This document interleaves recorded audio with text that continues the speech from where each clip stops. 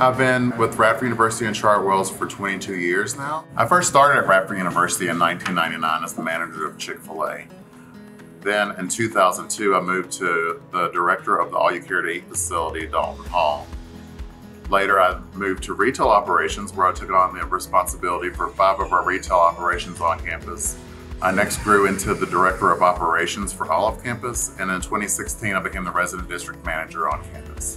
When I'm not working, I truly enjoy spending time with my family, going to watch my daughters cheer at Emory and Henry, going to football games with the family, just enjoying some good family time overall.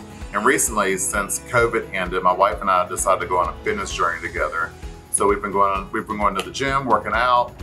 We've actually started changing our diet, and our overall goal is just to improve our overall health so we can get more and enjoy it more in life. The reason I've stayed with Chartwells Higher Education is that I was able to grow where I was planted.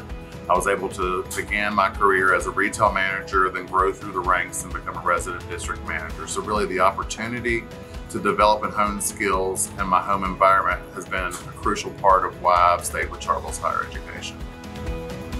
The greatest influence on my career was my grandfather, who taught me the service leadership model for working with people and developing your people and teaching them and taking true concern and care for them so that they in turn can reach their overall goals. And throughout my career, I've had several mentors who took time to learn my life story and invest their time in me so that I could be grown and developed.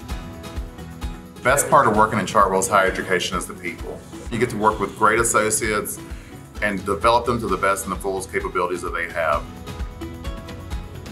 My favorite part of the job is interacting with people and sharing in their experiences.